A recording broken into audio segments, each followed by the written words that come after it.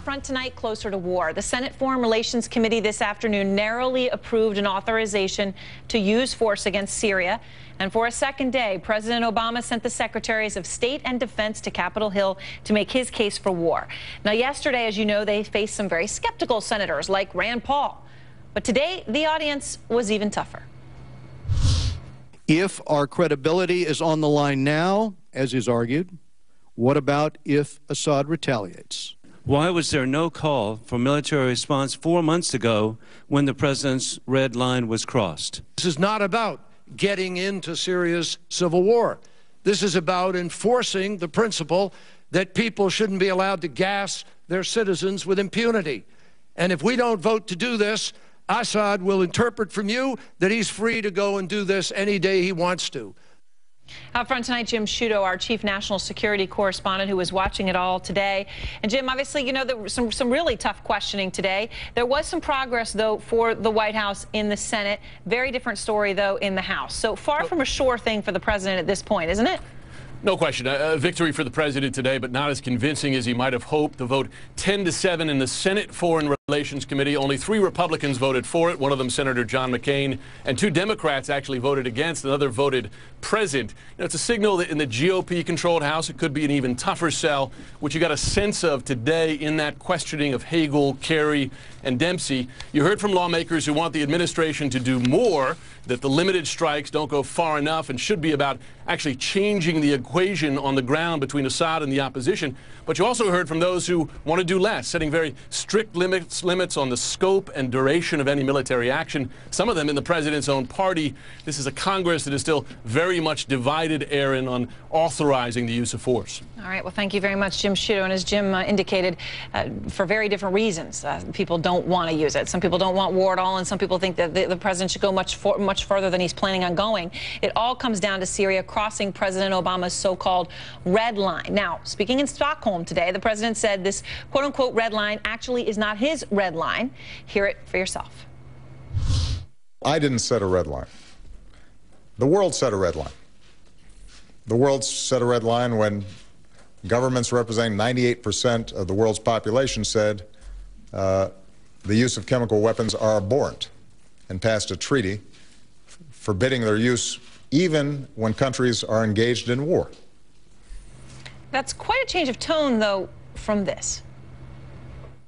A red line for us is we start seeing a whole bunch of chemical weapons moving around or being utilized. That would change my calculus. That would change my equation. And we have made clear, as the president did, I believe, from this podium, that the use or proliferation of chemical weapons is a red line as far as he's concerned when it comes to the Syrian regime. The president's use of the term red line was deliberate and was based on U.S. policy. Deliberate. Okay. Now, is today just bad messaging or what? Out front tonight, Congresswoman Marsha Blackburn, a Republican from Tennessee, and General Wesley Clark, former NATO Supreme Allied Commander. Great to have both of you with us, and great to have both of you here with me on set.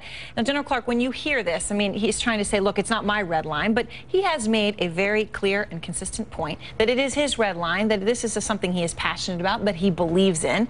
Why is he doing this now and saying it's not mine, it's everybody else's? Because I think if the United States is going to lead, this is the time to lead. And what the president's doing is leading. Everyone signed this chemical warfare convention.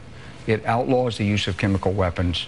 It's actually been in law since 1925. And this is a chance for the United States and the world community to show that we meant the piece of paper when we signed it. And that's what this is about, U.S. leadership. It's not about the strike. The strike is just the point at the end of the period. This is about bringing the United States and the world together to make a statement. This is not going to be permitted in the 21st century. And Representative Blackburn, I mean, doesn't the general have a point? I mean, that yes, the president has said this is his red line, but, you know, Syria is one of just a few nations in the world that has not agreed to a treaty prohibiting the use of chemical weapons. This is something he's trying to remind the world that the world has said is an unacceptable violation of human rights. So isn't he right to say this is the world's red line?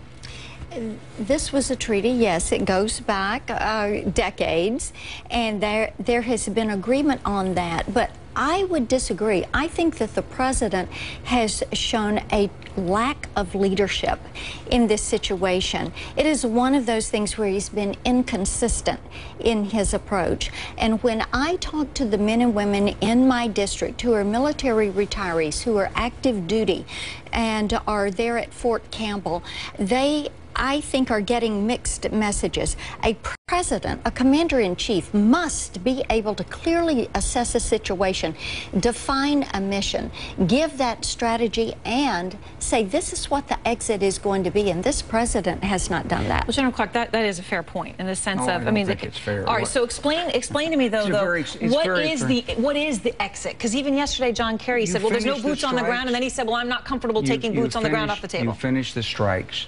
It's 3, 4, 5 days. It's a package. We did this against Saddam Hussein in 1998 when he wouldn't allow the UN Special Commission inspectors in. This is nothing new. We've done this. The point is that when President Clinton did it then, he did it. There wasn't a big debate about it or anything, and it was over. Here, the point is not the strikes. We're not going to intervene in that civil war at this point. There's no political opposition to really reinforce. We're miles away from that. So you think we can keep this put in a little box? This is what it's going to be. I think there's two different issues. And it's not going to leak? Well, there's two different issues. I think that if we are, first of all, we have to draw a line against the use of chemical weapons. That may weaken the Assad regime. It may not. We're also providing some aid to the rebels, because if we're going to move toward a political resolution, there has to be enough balance between the two sides to encourage Assad to come to the table and negotiate. Right now, he doesn't have to. All he has to do is wait it out and wait for the opposition to fall apart. No, but with the rebels, we know that they have been infiltrated by al-Qaeda. We know that there are many that would say they're more... Up to 15% of the rebels could be, quote-unquote, al-Qaeda or others, said Secretary Kerry today. So they're not all necessarily friendly to us. A lot of them could be termed almost as bandits, as someone referenced it to me. We also have a situation where this president, you hand him the ball on foreign policy and he seems to fumble it, whether it's the drawdown in Iraq or what happened in Afghanistan with the surge or Libya or Egypt. And people are saying, wait a minute. We seem to have a problem with understanding what is to be the goal and how we're to approach these. I think that the president didn't want the responsibility on his shoulders, so therefore, if what he decided to do... Just to put it on Congress. That's right. Now, John McCain has said that a no vote from Congress would, even though the president might be able to go ahead with it anyway, would damage the office of the presidency, that it would be catastrophic. You know, you've got John Boehner saying vote yes. You've got Eric Cantor saying vote yes. You've been leaning no. That's correct. I am a lean no. You're a lean no. But do those arguments sway you? That this is about more than this president. This is about the office of presidency of the United States. It is about the office of the presidency, and it's about our nation's response and how we go about through that decision-making process, how we approach this. What has happened in Syria, whether it was Assad or the rebels, it is immoral. And yes, we all agree on that. But I tell you what else is immoral, is looking at the U.S. military and this administration requiring them to do more with less resources, whether it comes from the drawdown in Iraq or the surge in Afghanistan.